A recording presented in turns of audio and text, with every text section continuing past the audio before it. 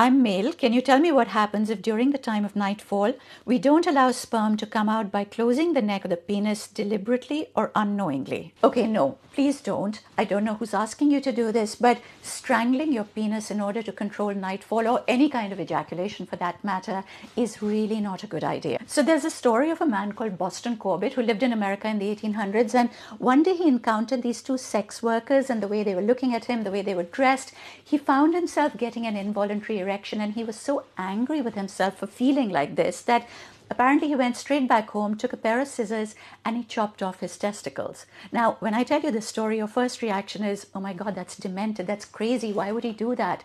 That's exactly how it sounds when you say that you want to mutilate your penis in order to prevent nightfall. You know, I completely understand that you may want to be celibate. Maybe you don't want to have sex. Maybe you don't want to masturbate. And that's absolutely fine. That is your choice to make. But you have to remember two things. Arousal is the most natural and the most involuntary instinct of the human body. You are going to feel it whether you like it or not. As human beings, we are lucky enough to have a brain that permits us to make choices. So make that choice. Don't do anything about the arousal. You don't have to follow up with it. But honestly, strangling your penis in order to avoid this arousal from happening is really not going to be the answer to anything.